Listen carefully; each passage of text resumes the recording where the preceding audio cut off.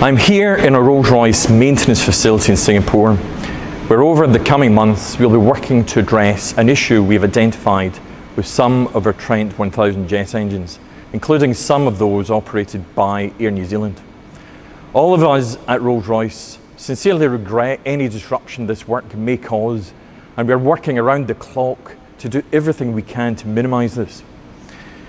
As part of the work, we will be inspecting and, if necessary, replacing blades within the engine's compressor.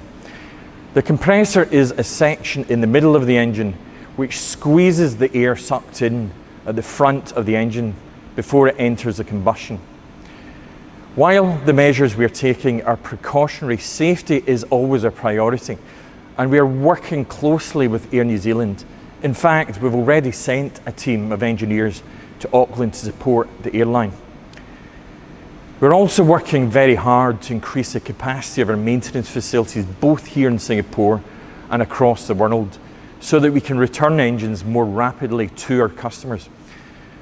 Over the past 2 years, we have increased the capacity by more than 300%, including setting up a team here in Singapore to focus on helping customers like Air New Zealand who are based in the region.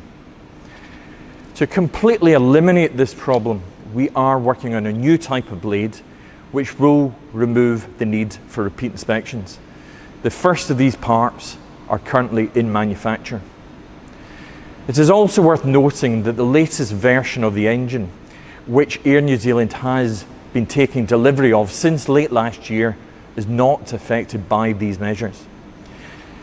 The Rolls-Royce team in this region and across the world is focused on supporting all of our customers and doing all we can to minimise any disruption.